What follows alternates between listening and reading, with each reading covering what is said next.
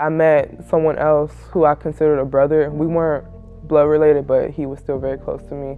I remember one day, it was in the summer, I was 14.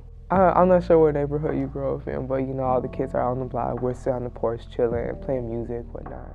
We were walking to the corner store to get some junk food. There was a car that passed. They were coming really slow, and we're like, this might be what we think it is. But by the time they were shooting, there was no place to like duck behind. I wasn't street smart back then either, so I was really stunned. I was like laying there for a minute. I was trying to like calm him, but I knew that by the time, you know, he was already gone.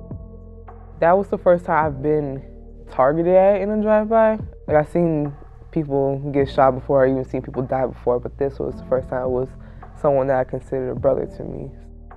Having so many things happen, like, you know, from that to being followed on the street or being harassed on a daily basis, it's hard to feel safe when you know you're gonna step outside. You have to think, am I gonna come home again? Like, am I gonna make it?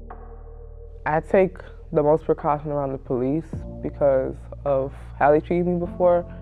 It's hard, but I try to look not guilty even though I haven't done anything, but you know, I'll take my hands out of my pocket and I'll put my phone away in case they try to say it's not a phone. But the actual feeling of safety never came back 100%. I don't think it'll ever be like that for me. No one wants to hear me, and people always just want to be angry and pointing fingers, and I just actually need someone to just say, yeah, I hear you.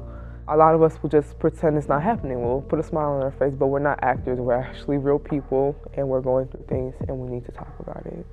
Because that's how you know you're truly healing, when you're able to say, yes, this happened, but I was able to move past it.